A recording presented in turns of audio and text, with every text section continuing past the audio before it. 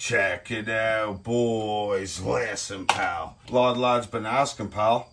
Can you show us how you whip that corner up there, buddy? Just like Grandma's mashed potato recipe? Well, listen, pal. Does the Tin Man have a sheet metal shagging shaft? Answer's yes, bud. Let's do it. 3-inch corner with a 5/8 J.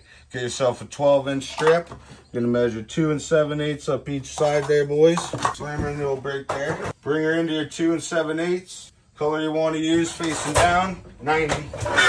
Boom. Swing her back, drop her in, buddy. Go 90. Then you're gonna want to bring that back. Line that edge back up for another 5/8. Pop it out. Swing it back in. I'm gonna close that puppy dog up. Just like the last call, pal. Close her up. That one can be tricky. Just make it happen. You're 50% there, Bucky.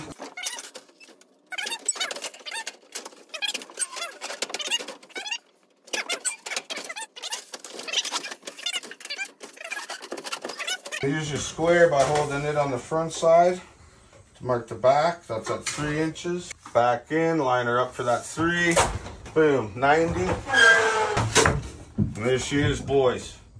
Cleaner than your mother's cookware. Crisper than a Granny Smith, pal. Carry on.